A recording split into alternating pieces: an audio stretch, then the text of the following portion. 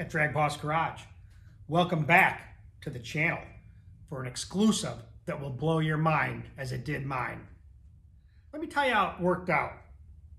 I get a message from a guy named Chauncey Paulos from Hawaii, actually Oahu. And he tells me he watches my channel all the time, and I said to myself, wow, in Hawaii. And then I look back at my analytics and I see that almost every country in the world at least watches a few episodes of DragBoss Garage. So that impressed me. I just hit 19,000 subscribers and I appreciate it. It wouldn't be if it wasn't for you guys and gals. So thank you for watching my channel, liking and subscribing, and keep this channel growing. What we're going to present to you is a car that's been lost and out of sight for well over 20-25 years. The car is Dyno Don's 1979 Ford Fairmont Pro Stock car. So Chauncey told me that the story is that the car was crashed when it was a match racer. Let me give you just a brief synopsis. So the car was raced in 1979 by Dyno Don. It didn't do a lot of races, maybe 6 or 7 NHRA, but it did a lot of match racing. And after that, the car was actually wrecked with a 516 match race motor. Now the car was built by Don Hardy, so I don't know if he fixed it. It really didn't have a lot of damage as the story goes because it landed on its roof and just slid down the track. So after Dyno Don did that, the car was bought by a guy named Billy Takaki, Automastics, in I think Honolulu, Hawaii. He raced it in, that's about 1980 for a few times. And then the story is that he kind of lost his money and he sold the car to his buddy Charlie. Now Charlie took the car, and I don't think he ever raced it. He put it on jack stands and put it in his garage in Oahu. And there it sat for all these years. No one really saw it. Chauncey Paulos, the guy that messaged me, said that he had heard where it might be, so he runs a pool cleaning business, so he started driving around looking for it. And one day he said he saw the tires from the garage door being up a little bit, big meats back there. So he went in and he talked to a guy, a Japanese guy, he said, he was in his 80s, and he said, yes, the guy had died and his widow lives here, so you can talk with her. Apparently he talked with her, struck up a deal. She said, just get the car out of here and everything else. So Chauncey bought the car. Chauncey only had the car a couple weeks, and then he contacted me through Messenger. Since then, they've cleaned up the car. It's a rolling chassis. As you'll see, there's no engine. No one knows what happened to the engine, but the car is otherwise complete.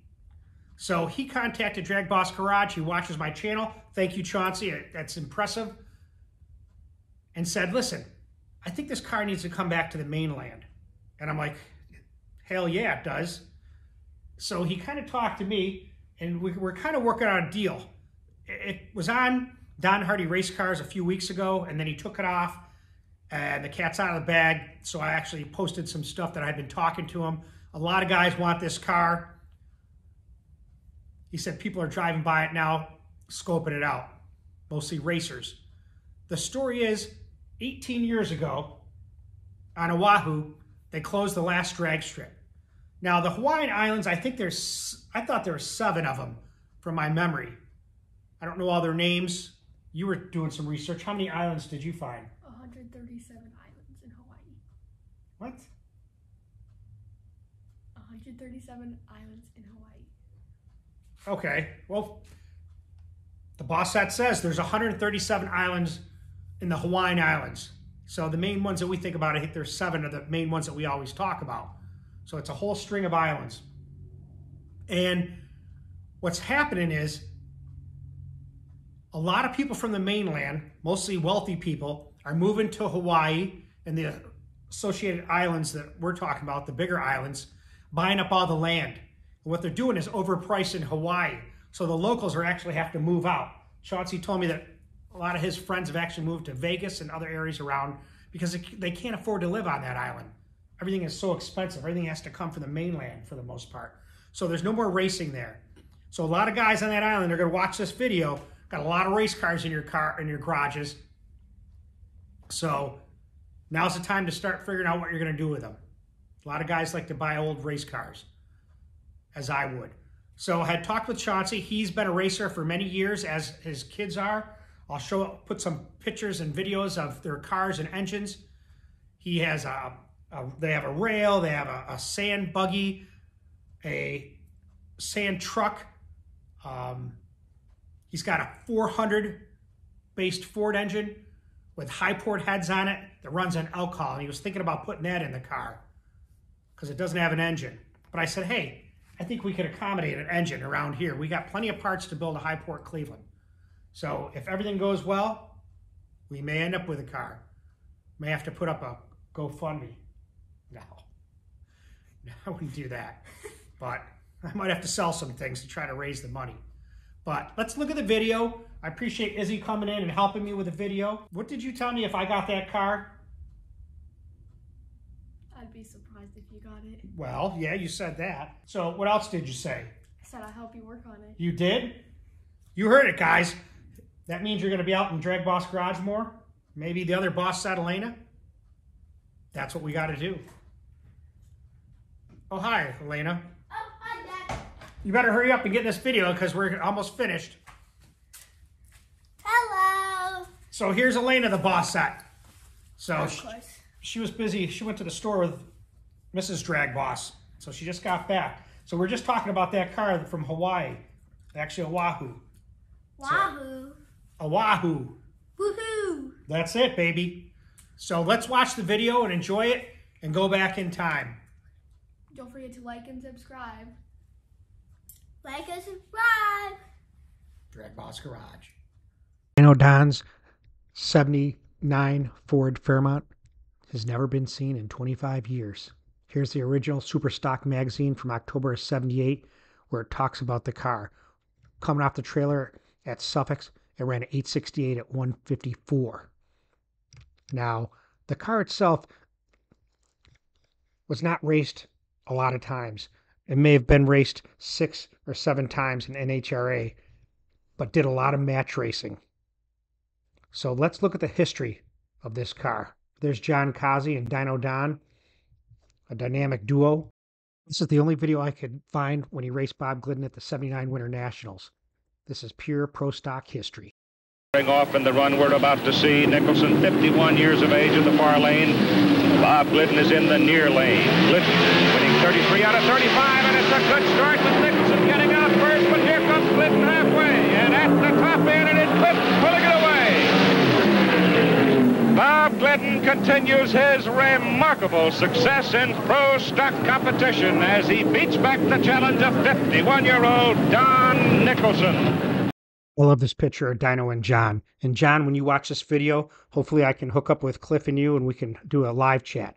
But the car was painted in the traditional colors of Dyno Don by Rusty Greer.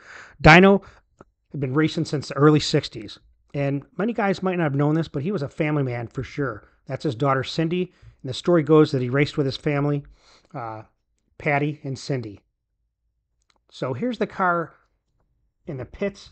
Great looking picture right there. Atlanta International Dragway.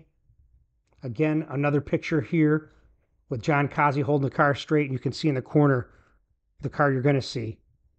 Engine by John Kazi. That looks like Indy. So he raced the car more in match racing than he did in NHRA Pro Stock. Love the dual batteries and trunk. Looks like dual Holley fuel pumps. Look at the difference between the 2 years. Not a lot of difference. Try to compare the pictures to what it looks like now. See if you can find some differences. There's the dash tag.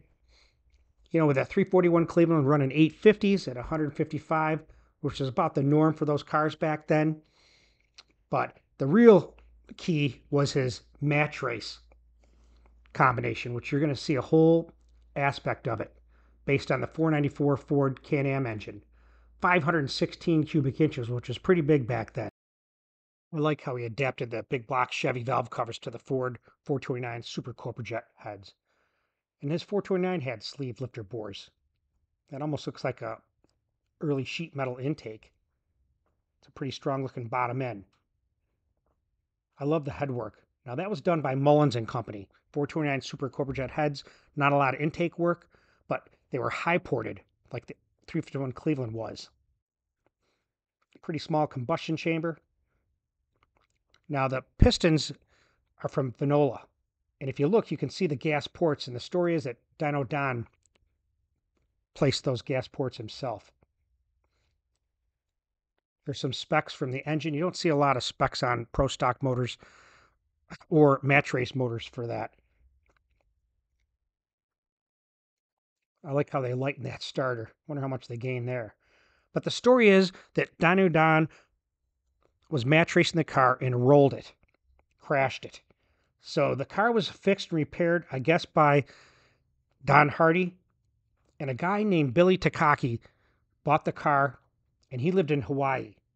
And he raced the Super Pinto. And you can see there's probably a high-ported 351 Cleveland in that Pinto. And a picture of his, looks like a son.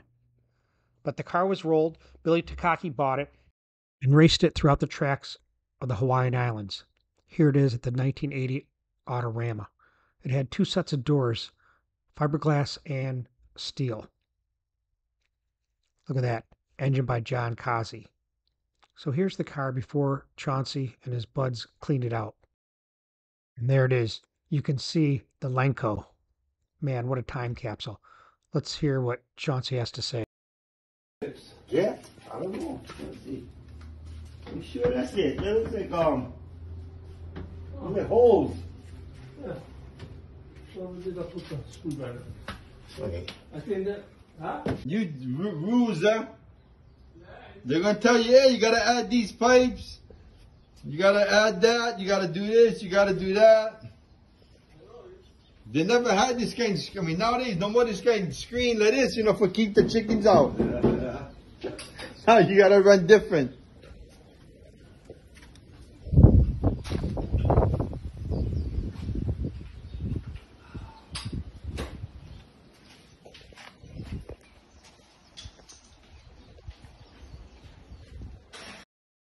Like how those brake lines are kind of looped all over the place.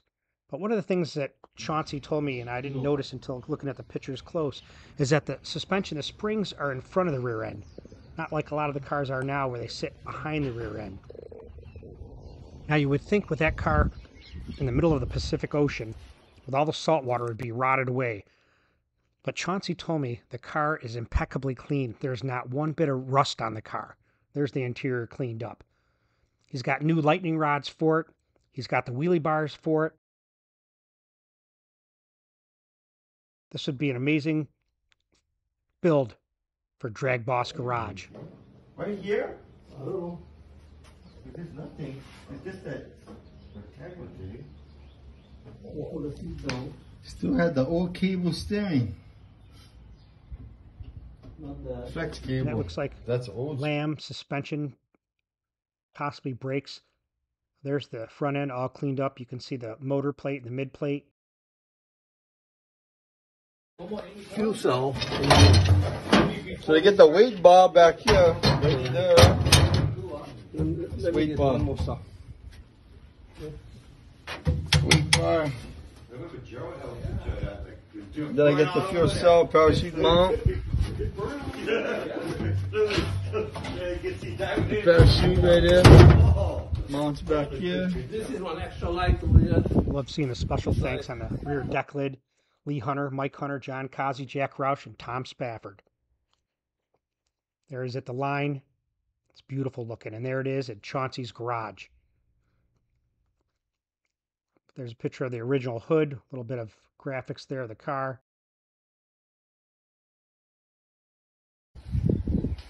Jack Roush, Hawaii Racing Parts. Automastics, Billy Takaki. Super Fairmont. Engines by John Kasi. He's the Ford master. Now you know the rest of the story on Dyno Don's 1979 Ford Fairmont, the lost Pro Stocker for over 20 years in a garage in Oahu. Thanks to that man on the bottom of the screen, Chauncey Paulos. I appreciate the exclusive for DragBoss Garage. He has 3 children. On the left is Brittany with the glasses. On the right is Brandy, and he has a son, Noah. They're all motorsports fans. I think Brittany actually races, as does his son. But there's no drag strips now in Oahu, so the car needs to come to the mainland. Like I always say, you never know what you're going to see or learn at DragBoss Garage. So please like and subscribe, and stay tuned.